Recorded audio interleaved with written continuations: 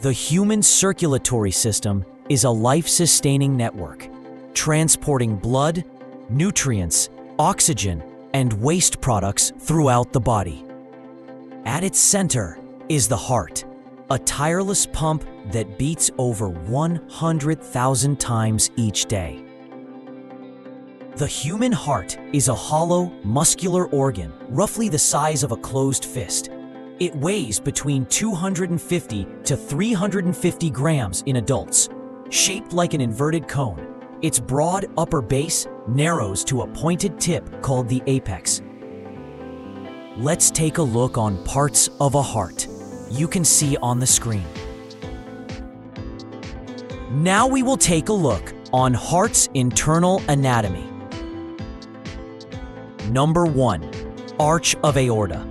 This is the main curved portion of the aorta, the largest artery in the body.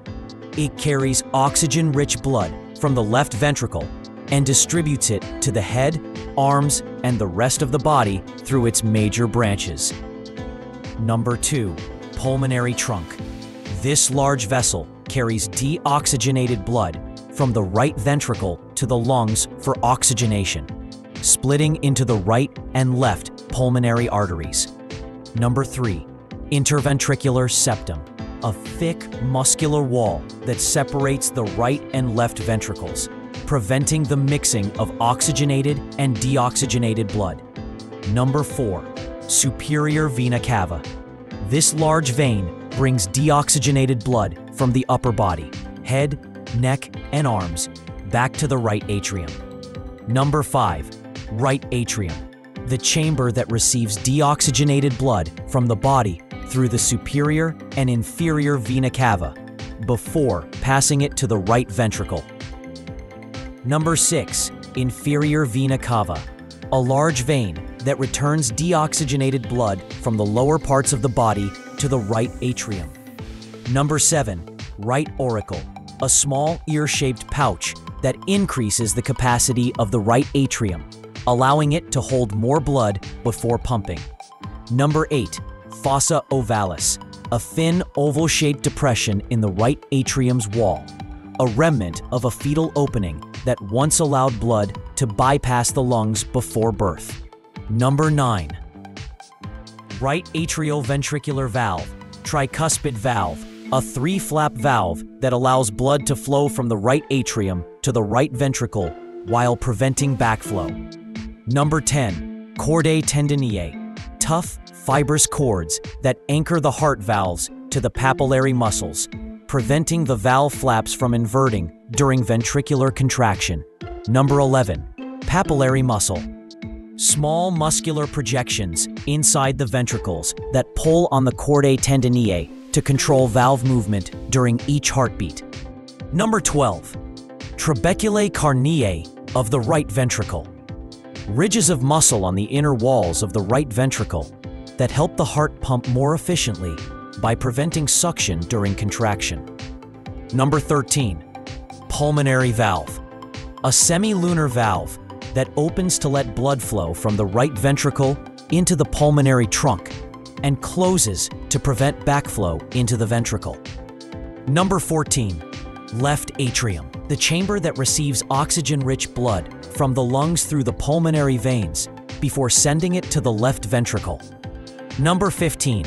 Left auricle, a small muscular pouch that increases the capacity of the left atrium, allowing it to hold more oxygenated blood. Number 16. Aortic valve, a semi-lunar valve between the left ventricle and the aorta that opens to allow oxygen-rich blood into the body and closes to prevent backflow. Number 17. Left atrioventricular valve, mitral or bicuspid valve, a 2-flap valve that controls blood flow from the left atrium to the left ventricle, ensuring one-way movement and preventing backflow. Blood flow in the human body is a continuous, life-sustaining cycle. It begins in the right atrium, where deoxygenated blood arrives from the entire body through the superior and inferior vena cava. Arteries carry oxygen-rich blood away from the heart to the body. Veins carry oxygen-poor blood back toward the heart. Humans and other mammals have double circulation type of blood flow. Double circulation means blood passes through the heart twice in a single complete cycle around the body. Path of blood flow in the heart. Deoxygenated blood from the body enters the right atrium through the superior vena cava from upper body and the inferior vena cava from lower body. From the right atrium, blood passes through the tricuspid valve into the right ventricle.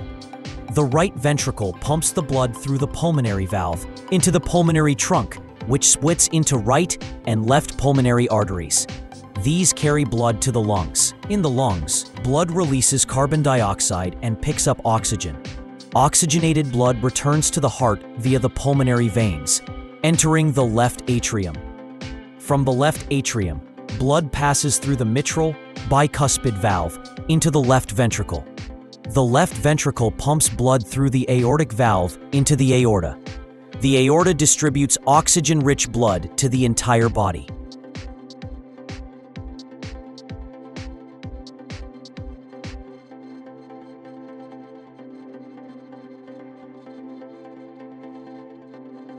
Thanks for watching MH7 3D World.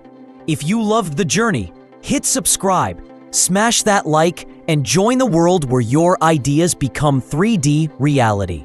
Stop! This is just the beginning. Even more epic 3D animated videos are on the way. So hit that subscribe button and join the adventure.